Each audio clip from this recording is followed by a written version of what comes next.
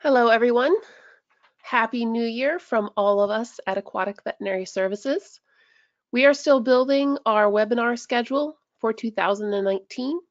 So if anyone out there has any interest in hearing a specific webinar for 2019, please let us know.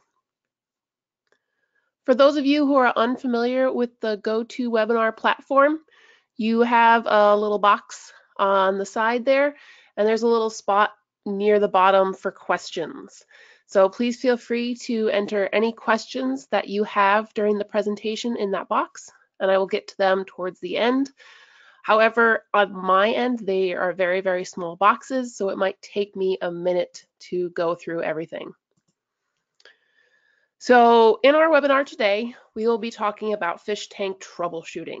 Now, there are many, many specific issues that you can get into with fish tanks, but for today, we're going to be covering some broad topics. So first, starting out with new systems, and this is a system that is pretty much straight out of the box.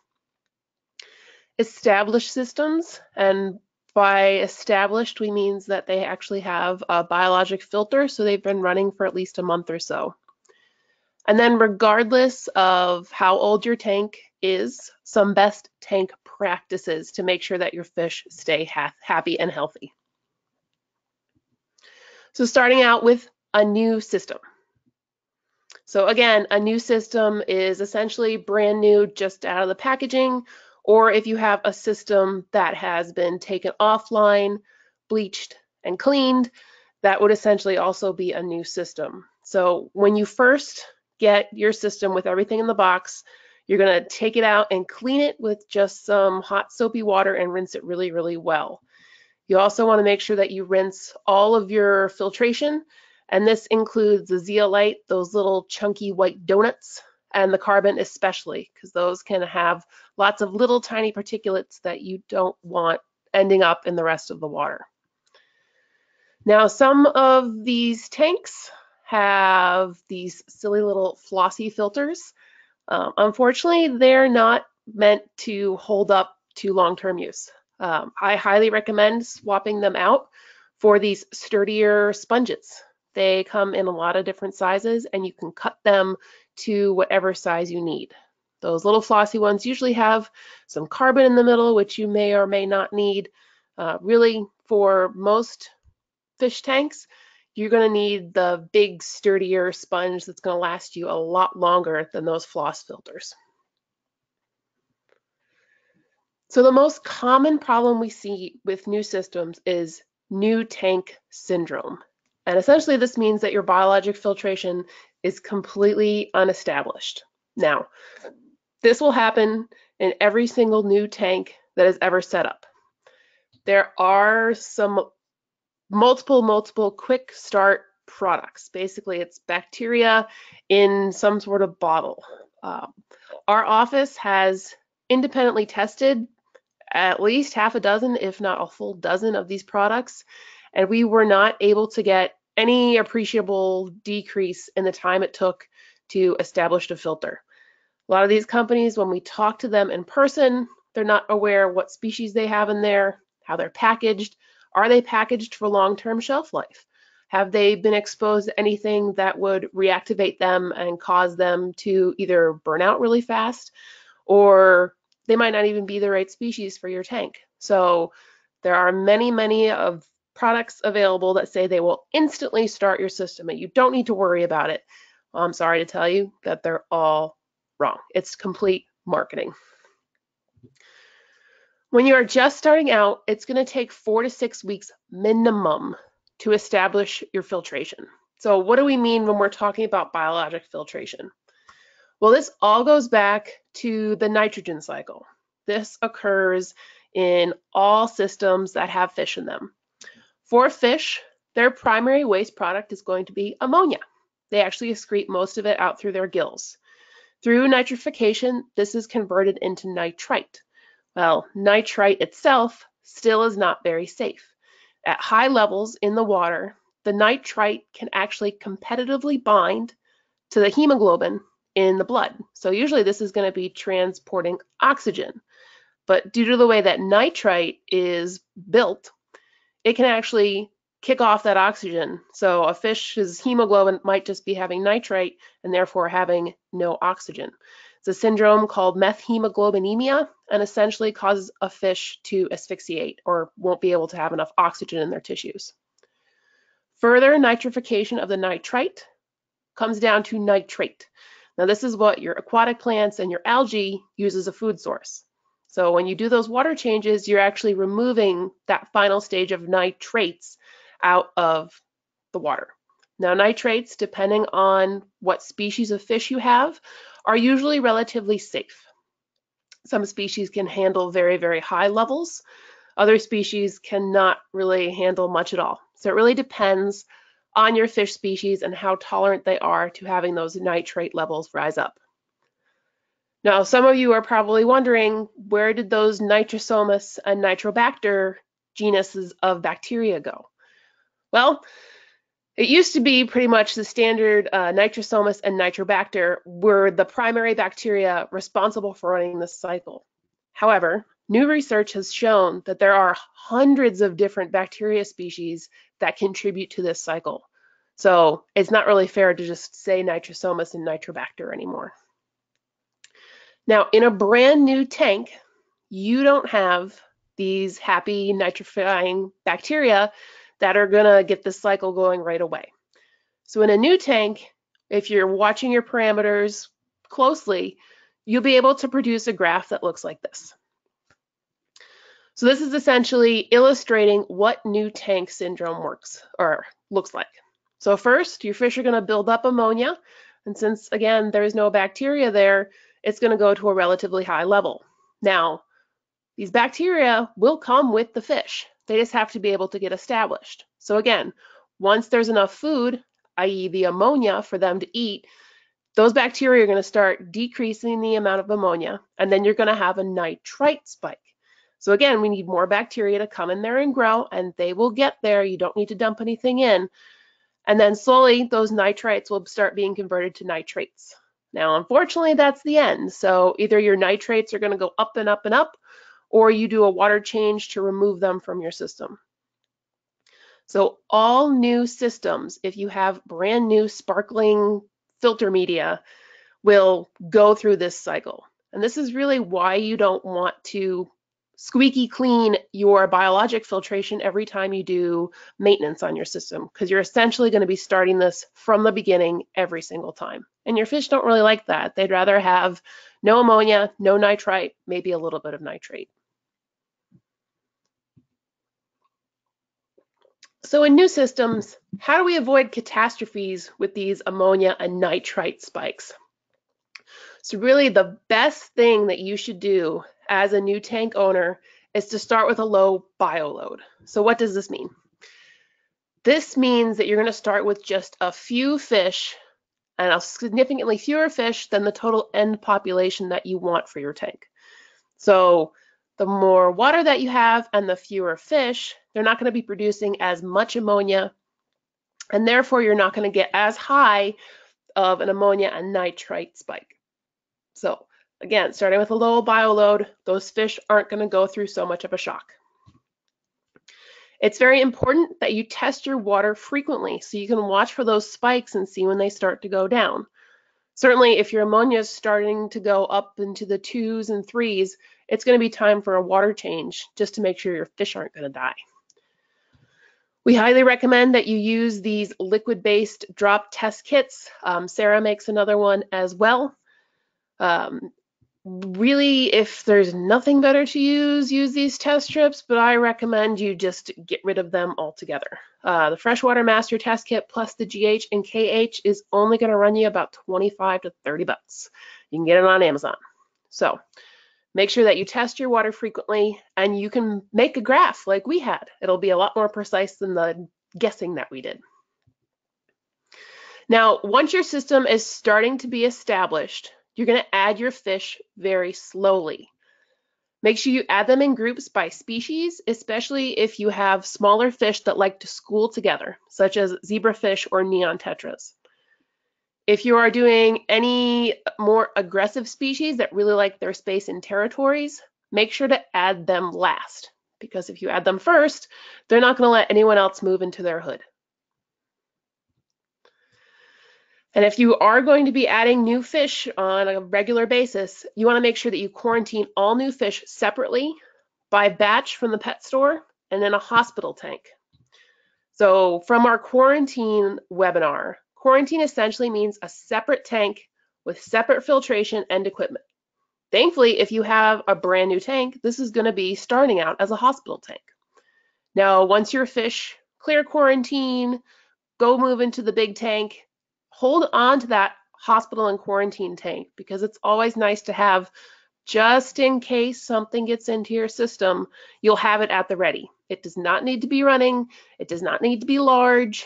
Well, it has to at least be big enough for your largest fish. So again, if we're dealing with goldfish, it's going to have to be at least 5 gallons, if not bigger, in order to make sure that they're going to be able to move into isolation if they get sick.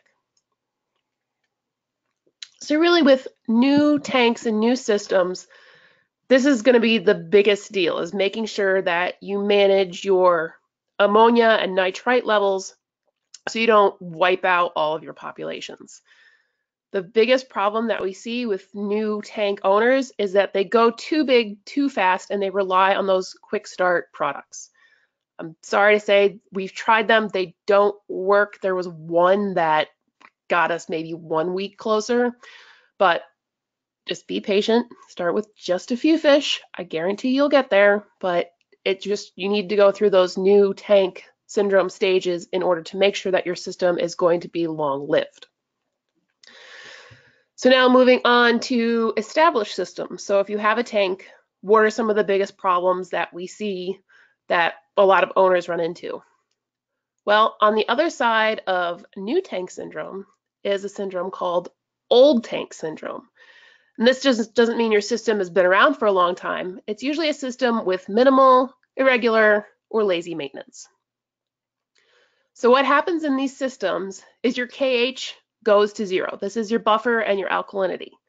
Once you have no more buffers and your fish are still in there respirating and producing carbon dioxide, your pH is going to start to decrease. And we've seen levels between 6 and as low as 4. So unfortunately with that, your biologic filtration probably isn't going to be around, and therefore your ammonia is going to increase. So this sounds like the perfect fish killing environment, and everybody would have to notice it right away. Well, unfortunately, the hardest thing to see about this is the ammonia levels actually don't hurt the fish, since the hydrogen ion concentration converts it to a non-toxic form. So again, remember, there's a higher hydrogen ion concentration in more acidic waters with a lower pH. It's a little bit counterintuitive. So lower pH, higher hydrogen ion concentration, more non-toxic ammonia. So the hardest part about this is you're really not going to see many clinical signs that point exactly to this syndrome. You might have increased disease, you might have a few mortalities. Usually you might start losing maybe 1 fish a month, but it's really not something that you can see clearly unless you have a test kit.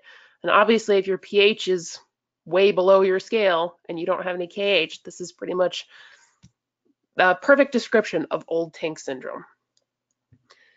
But however, once it has been diagnosed, you do not want to correct this quickly.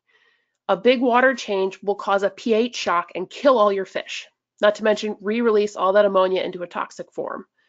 So again, even when you're correcting back to the original correct water quality, you're going to do this very, very slowly by doing very small water changes. And you want to do barely 5 to 10% every few days. Now, it's very important that you check your source water to make sure that your KH is adequate. Some tap water, unfortunately, doesn't have a lot of buffers coming into it. So you're going to have to add synthetic buffers if it's too low. So they do have lots of commercial buffers available in the pet store, but baking soda will work just fine as well. If you'd rather spend the $7, go for it. If you want to spend under $1, you can use the baking soda. We use baking soda all the time. It works great. With these changes, The old tank syndrome will improve over a few weeks, and then you come back to your regular water changing maintenance schedule. I'll give you an example of that in a little bit. But the biggest thing with old tank syndrome is it happens over many months that you get to this point. And it's just because you haven't been able to do your water changes. The kid who cleans your tank is away at college. But it happens over time and can be corrected if you can catch it early. But again, if you find that your pH is very low and you don't have buffers, don't do a big water change. Do lots of very small water changes and you'll be able to get everything back to where it needs to be. So the other biggest issue that we see in established systems is adding new fish. So you have your tank just the way you want it. Maybe you've had a few fish die here and there from unrelated things. You think, okay, well, we're going to add some new fish. Go to the pet store, grab some fish, toss them right in, and oh, look, they wiped out your entire tank. When you're adding new fish, you must quarantine them in a separate system with separate filtration and separate equipment. Don't even keep it in the same room if it's too hard for you. Do not assume that any new fish are safe unless they are quarantined under trained supervision for 4 to 6 weeks. And this does not count the high school kids at the PetSmart. Most fish that come into pet stores are there for less than 5 days. So why should you be concerned that, okay, well, they've been there for 24 hours. Why is this? I mean, they've been there. They took a look. They're taking a look at them and seeing what's going on, and they'll treat them if they're sick. Well, unfortunately, the most common problem that we see with fish that come directly from the pet store is white spot. Now, why is this a problem? So again, we have to look back at our ick life cycle. So you can see here, the fish with the actual white spots are going to have those big replicating bodies in their gills. That's really what you're going to see those big white spots for. Now, those big white spots, we're going to divide into 1,000 little thurons that eventually break out of that cyst and go to infect a whole nother host of fish. These reproductive stages with that U-shaped nucleus are in the gills. And unfortunately, not many species that I know parade around with their gills out for everybody to see. So a fish that looks healthy in a pet store could have one of these cysts in their gills and release 1,000 little guys in the next day or so. And again, they're not going to be giving any clinical signs at that time.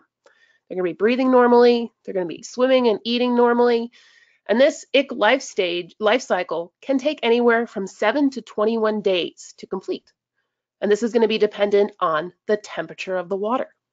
So a lot of these fish, when they're packaged and shipped, their temperature is going to drop, especially in the winter. It happens. Plain undercarriages are very cold. So this slows down the life cycle while the fish is in transport. They get to the happy pet store, they're unpacked and sit around, again, only a couple days. When they go home, though it's going to be nice and warm, indoor tank usually, again, we're talking about tanks.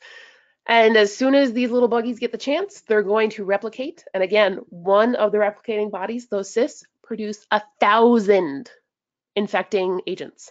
So this is why a fish might appear completely healthy at the pet store. And as soon as you bring it home 2 to 3 weeks later, everything's dead. So this is why we quarantine fish. This is why you must do it from the pet store. They're not around the pet store very long.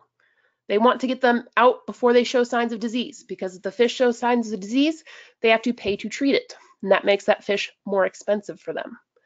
So that's why these stores have very high turnover. So a lot of people ask, can I add some sort of prophylactic treatment to my quarantine and make sure that it's super short? Well, first thing we're going to ask is, do you know what you're treating for? Do you have a list of all the possible parasites, bacteria, viruses? And again, if you're looking at white spot disease, that cyst stage where everything's dividing is completely resistant to other treatments. You can't get it with salt. You can't get it with malachite green. You can't get it with formalin. Only the thiront-free swimming stage can be treated. And unfortunately, if you don't know when that fish was infected, you don't know the temperature of your water, you don't really know when everything's going to break loose and cause disease. So, and again, if you don't know what you're treating for and you're just going to basically hit it with everything that you have and hope that you get it, this is where we get resistant strains of bacteria and parasites. Viruses is something different. But if you're treating a fish that has no clinical signs of disease, and a couple of these bacteria are just kind of hanging out, once they are exposed to, say, an over-the-counter antibiotic, and they survive, this one bacteria exposed to the antibiotic, all the other bacteria who are susceptible to that antibiotic die, and it gives room and resources for these resistant bacteria to grow.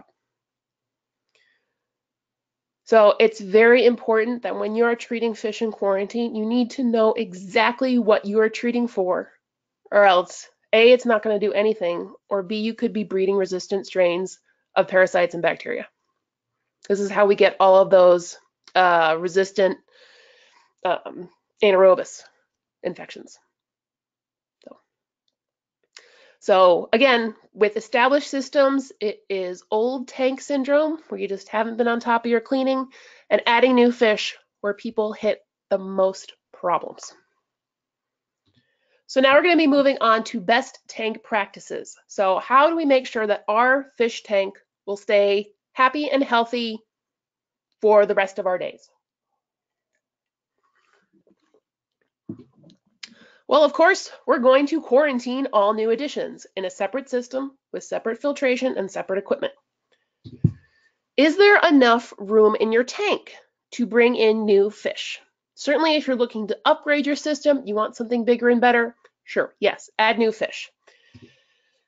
Now, the rule that we've used in the past is you do 1 inch of fish per 1 gallon of water. And I'm sorry, but I'm going to throw that out entirely. Because unfortunately, with all the different species of fish that there are available for home hobbyists right now, this rule does not take into consideration the species' need to either be schooling or be separate. Their feed to weight conversion, basically how much they eat versus how much they poop. Goldfish are notoriously bad converters, so they eat a lot and they poop a lot. And then their lifestyle. Is this a fish that is going to need a lot of water? Do they like to have very specific water quality parameters? Is a 1 inch of neon tetra the same as an inch of goldfish? The answer is obviously not. Since neon tetras like to school together, they take up considerable less amount of room. So unfortunately, there is no good guideline to how many fish you should put in a fish tank. It's just going to vary too much on how the tank is set up, the filtration, the water quality parameters, the different species, the individual tendencies. So as a veterinary practitioner, I am going to push you on the side of less is more. And certainly the fewer fish you have, the more wiggle room you have in your water quality. So if you don't get to that cleaning 1 week or so, it gives you a little bit of a bubble. So I'm sure the tank would look prettier if you put more fish in there. But again, in order to fish to have long and happy lives, more space is usually better for them. So with a tank, you want to set up a regular maintenance schedule. And it's great if you can get the whole family involved. Again, those little kids can scrub too. Now this is just an example of what you should do on a daily, weekly, and monthly, and even a yearly basis. Now, for those of you attending this live, we've included this checklist in your handouts. Feel free to print it out. You can put people's initials next to what they're supposed to do. For those of you who are watching this at a later date, you can get this schedule on our website. But it's very important to have this marked in your calendar every week. This is the day that we clean the fish tank, or our monthly cleaning. This is the day that we rinse our biological filtration. Again, this is going to completely depend on the stocking load of your tank and how powerful your filter is. Some of these monthly tasks should be weekly. Some of these weekly tasks could be monthly. Again, there's wiggle room, but make it work for you and make sure to get the entire family involved. Everybody enjoys the fish tank. They should all be a part of it. So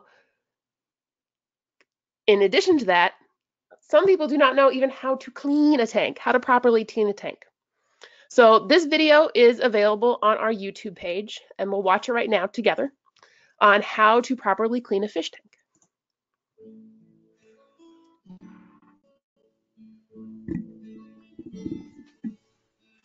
I'm Katrina, and we're at Aquatic Veterinary Services today to show you a simple and effective way to clean your fish tank. Let's get started. Today we're going to be talking about basic fish tank maintenance.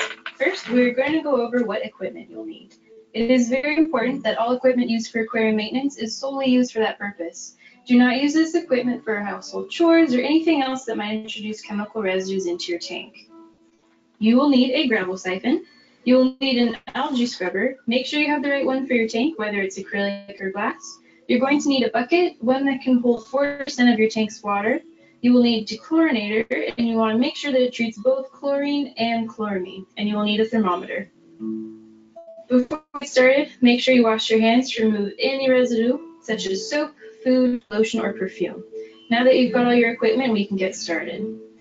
Start by unplugging your aquarium's lights, heater, and filtration. If the water level drops, you do not want your filter to run dry or your heater to be exposed to air if they aren't turned off.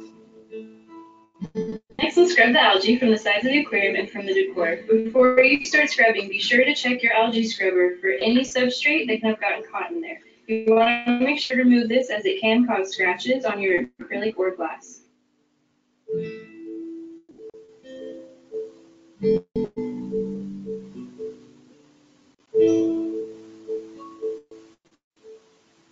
Now that we've scrubbed the algae off, we can start to gravel wash with the gravel siphon.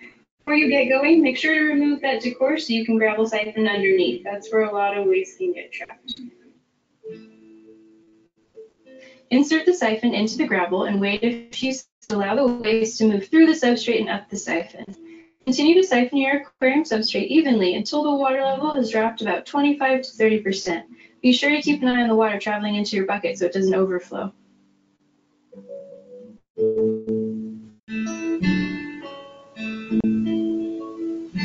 Now remove your filter media, whether it's sponges, balls, or rocks, and rinse them in your wastewater. If you rinse your filter media in water other than your tank water, you run the risk of killing your beneficial bacteria. Anything that is visible to the naked eye is not what you want to keep. The beneficial bacteria is only visible under a microscope. These do not have to be sparkling clean, but you do want to remove whatever waste is trapped in them. Now you can put your filter media back and dump your wastewater. Rinse and then fill your bucket with tap water to the same level as the water you've removed. Add your dechlorinator for the dosage instructions.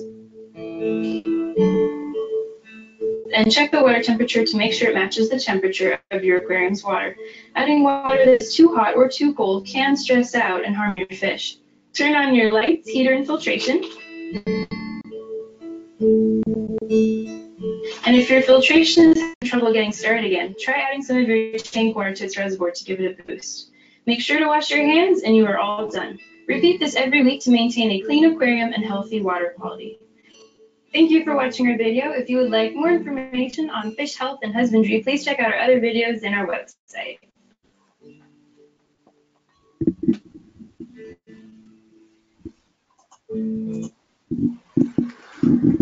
So you think it would be something pretty straightforward, but we find that a lot of people can benefit from just getting a straight tutorial on how to clean a fish tank. So in addition to being able to clean on a regular basis and on proper instructions, you want to make sure that you have a test kit that you know how to use and is reliable. You want to make sure that includes the following parameters. So you have your ammonia, your nitrite, pH, KH, and temperature. Now, just one note that the API Freshwater Master Test Kit does not include GH, KH, or temperature. GH is testing for water hardness, and this really isn't going to change too much for most systems. So they do make a separate just KH kit if you want to use that. And what we recommend is you have this lovely spreadsheet here so you can keep an eye on your trends and know what's normal. Again, for those of you who are attending live with us, you have this included in your handouts. We have this available on our website as well. So if you want to print this out and make it your own, feel free to go ahead. So again, you want to make sure that you have a hospital tank ready at all times. And it does not need to be large. It does not need to be running at all times. However, if you do need to put a fish in there, keep in mind that the new tank syndrome will likely occur. So you want to make sure you keep a close eye on your parameters. You want to be sure to move any sick or injured fish into that hospital tank as soon as possible. You don't want to leave them in the tank to either spread disease or get harassed by their tank mates. The only thing that you can add to a hospital tank is salt. And you can add up to 0.3%, which is 3 grams per liter. And this is it. This is the only prophylactic thing I will let you add to a tank. It helps with osmoregulation and the uptake of chloride and oxygen across the gills. So in addition to getting the family involved, you want to make sure that your kids know the basics of fish care. And I've written a whole children's book series on this because it's really important to get them involved at a young age and know what they're doing correctly. So for those of you who are interested, this series is available on our Amazon author page. Dr. Sanders also usually carries a couple copies with her, so if you're interested in having her bring some during one of your fish appointments, feel free to let us know. And with that, that's covered all of the fish tank troubleshooting and basic health issues that we see with fish tanks. Again, I really wish I could have made this more specific, but there's just too many variables to consider. If you have a specific question about a tank, please, you can either let me know in the questions and I will get to it now. If not, you can visit our website and either give us a call or drop us a line, and we're happy to take any questions at this time. All right, one question here about over-the-counter antibiotics. So if you've heard me lecture before, yes, technically, according to the FDA, the antibiotics on pet store shelves are technically illegal. However, they're not at a level that they really care to enforce. So yes, you can get over-the-counter medications in the pet store. However, with this caveat that no government body is checking that these medications are what they say they are. And this also goes for any over-the-counter medication that you buy online. There have been major aquariums that have bought stuff thinking it was one thing and it turned out to be something completely different. So if you need a medication to treat your fish, unfortunately, due to federal regulations, a veterinarian is not able to prescribe any medication without definitive diagnosis that they have made themselves. This requires the establishment of a veterinarian client-patient relationship, a VCPR, and it means that the veterinarian has to examine that patient in person.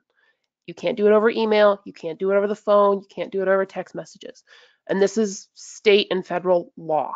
Now, given how much technology is improving, this may change over time. I would not be surprised if we could do something different down the line. But unfortunately, if you need a specific medication, a veterinarian cannot give it to you without seeing that fish. That's just the rules we have to play by. So I'm really sorry if you're hoping for a specific diagnosis today.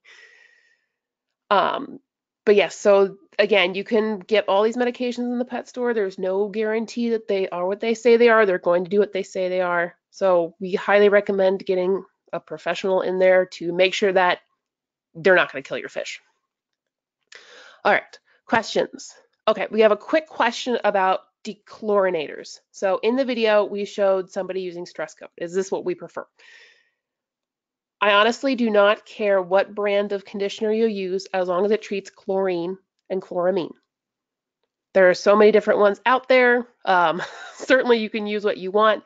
You can use sodium thiosulfate. That's kind of the old school method for treating just chlorine. However, if you're using it to treat chloramine, you will release all of the ammonia into your system and produce an ammonia spike. If you know that you have straight chlorine, you can use the bubble off method, which is where you aerate your volume of water for 24 hours. Since chloramine is a more stable compound, you cannot bubble it off unless you do it for a very long time. So it's highly recommended that you use one of the many commercial dechlorinators that they have. And they've actually found that stress coat does absolutely nothing to the fish mucus. Dr. Lubart out of NC State wrote a paper on it if you want to check that out. But yeah, so I don't have any preference. It's just what we grabbed to make the movie. Any more questions? Well, that's it for today then. Thank you very much, all of you who joined us. We'll be back next month with our water quality, always a favorite of mine. So with that, everyone have a lovely evening or afternoon, and we hope to see you again next month. Take care.